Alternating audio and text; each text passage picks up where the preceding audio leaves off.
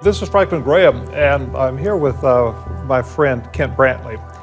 And we're here to talk about Ebola and what God did in Liberia when Ebola came into that country. And we've got this film that's coming out called Facing Darkness. But Dr. Brantly, God used you in a remarkable way, not only to save lives of people there in Liberia, but He used you in this country when you came back with Ebola to open up the eyes of this nation. And so I think God probably used you in a greater way than maybe you even realize, because it gave people hope. I think we all have a tendency to feel bad when we hear about tragedies on the far side of the world, but when we put a face on that tragedy, somebody we can relate to, it becomes much more personal.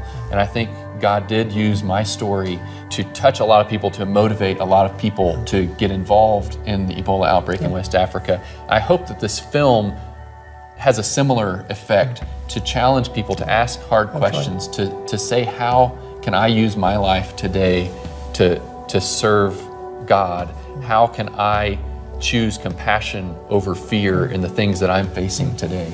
Well, I hope this film will touch another generation of young Dr. Brantleys who will say, Lord, here I am, send me, I'll go.